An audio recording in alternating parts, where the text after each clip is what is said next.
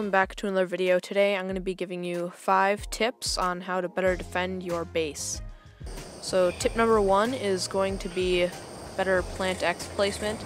I see this mistake a lot with newer players mostly, but they will put the plant X on top of their base. I don't have any seeds or fertilizer or anything, so I'm just going to do these crop plots for now. They put their plant X on top of their base, which is a horrible idea because the plant X will shoot to about that rock, but once you get near the walls, the plant X will not shoot you because they won't shoot down. So that's a really bad placement because people can easily rush up to your walls and then blow up your door and get inside of your base. So instead of doing that, what you're going to want to do is place them on the floor. The best would be to put them on the corner of your base. That way if there is a plant X here, it can shoot all the way down that end and all the way down that end of the wall. That way all of your walls are 100% protected by your plant X. Tip, before I jump into the next tip, you can subscribe because I'm always pushing out new content. Pushing out.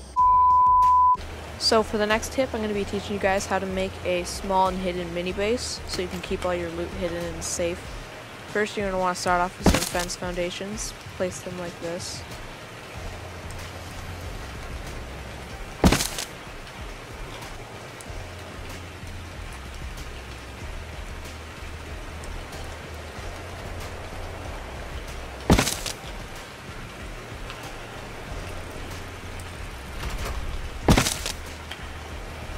And then, we're going to fill all this up with stuff. First, you're going to want to take the fabricator. You don't need to have a fabricator if you don't want to. This is just what I'm using for this example.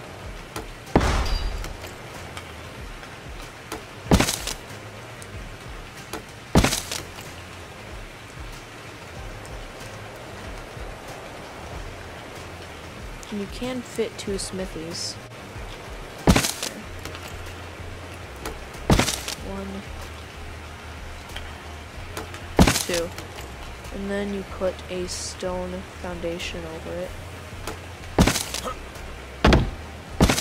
Like this. So now, that's coming out a little bit, so we'll just put that there. Now that's protected. So then you're going to want to put walls almost everywhere around the sides and the back. And then your windows you'll take. The windows are so you can access your smithies and everything else you have inside your base.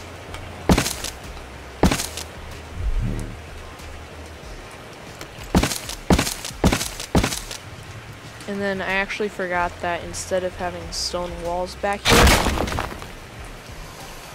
it's usually supposed to be ramps. Stone ramps. So let me get those real quick. I already have some, nice.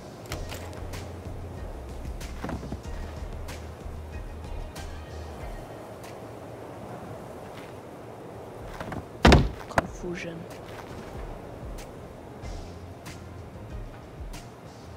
So then you're going to want to place the ceilings all the way around.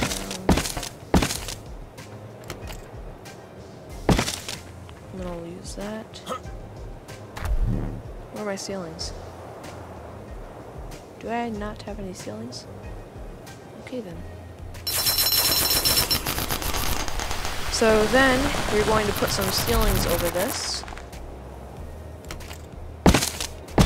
And then you have a very hidden base. And if you want some even more storage, what I do, I can only place this here so I can get up there, is I put mortar and pestles in there. You can kind of see it there. Fit them just everywhere you can. You can also put them on top of the smithies, but you don't want to put them too much on top of the smithies, or else you won't be able to find your smithy. It won't let you access your smithy. See, now if you look at it right, you can still see your smithy, and you can still access that.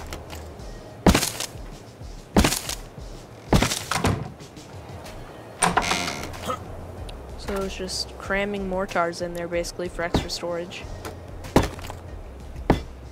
Try to line them up.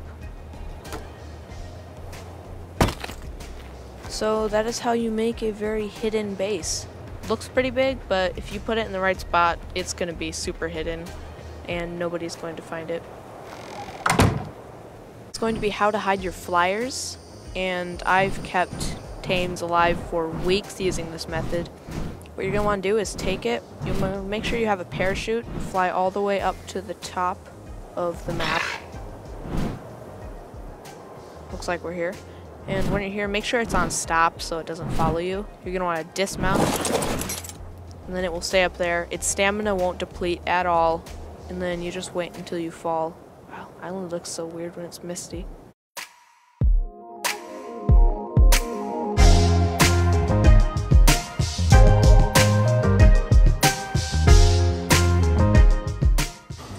And then to get it back, you'll just request it. And it will take a little bit, but it's better than having it dead.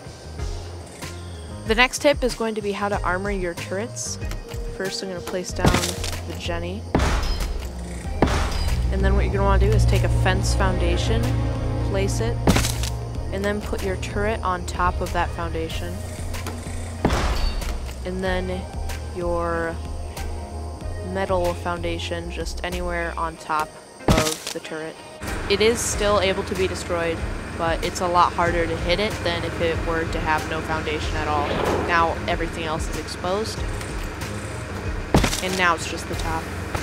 So that's really useful to have. The next thing you're going to definitely want is traps. Mostly that's just going to be bear traps, tripwire narcotics, and stuff like that. And explosive traps are pretty expensive, and bear traps are really cheap, but they can really be a game changer. So if the guy blows up your door, usually there's going to be a big deal of smoke, and hopefully he'll be highly excited to get into your base, so he won't take the time to stop and realize there's a bear trap, and then he will get stuck, and that'll give you a lot of time to get back to your base, defend it, and make sure your base stays safe and alive. Houses can't live. For the next one, I'm going to teach you guys how to double up your foundations, walls, doors, and ceilings. First, we'll start from the ground up with a foundation. First, you're going to want a thatch foundation. I don't have one, so let's make one real quick. It doesn't need to be thatch. If you have a different one on hand, then you can just use it, but thatch is the cheapest and the easiest to make. So you want to do that. Place a pillar in the middle. Place the metal foundation right here. You'll see it's a little bit lower than the thatch. And then you can see that you can place another foundation on top of that. So you'll do that. And then you'll get rid of this garbage. And then for the walls, I think since I doubled up the foundations, you can already double up the walls. But if you haven't ever doubled up your foundations, what you can do to double up your walls is place a thatch roof over the wall. And then you can place another wall right next to it, so that's how you double up the wall. And then for the door, it's basically the same thing. It's a little bit different. So you're going to place your door frame, place your door, and then you're going to place the thatch, and then you can do another door frame. But you can't place the door there until you open the door that you first placed.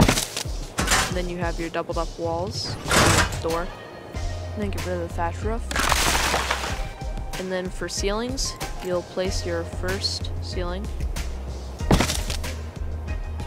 and then you'll get a pillar, place it right next to it. Make sure that the thatch ceiling is at the higher point, and then you can place another ceiling. And you might think that the ceiling on top is going to break if the foundation and the thatch ceiling get destroyed, but it won't. It stays right there. So that is how you double up your base. Next, I'll teach you how to do it with stone. It's the same for stone, but the doors are slightly different, so I'll teach you how to double up your doors. So to double up a stone door is a little bit different. First, you're going to want to take a fence foundation, place it where you want to put your door. Take the first door frame, place it on the far outside. You'll see there's two snap points. Right there and there. So you want to make sure it's on the farthest out.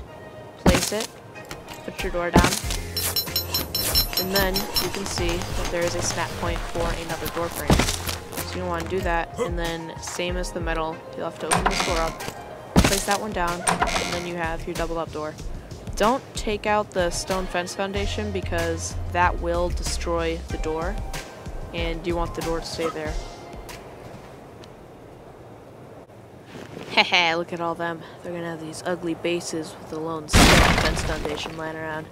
Not mine. Mine will be the prettiest one by one of all.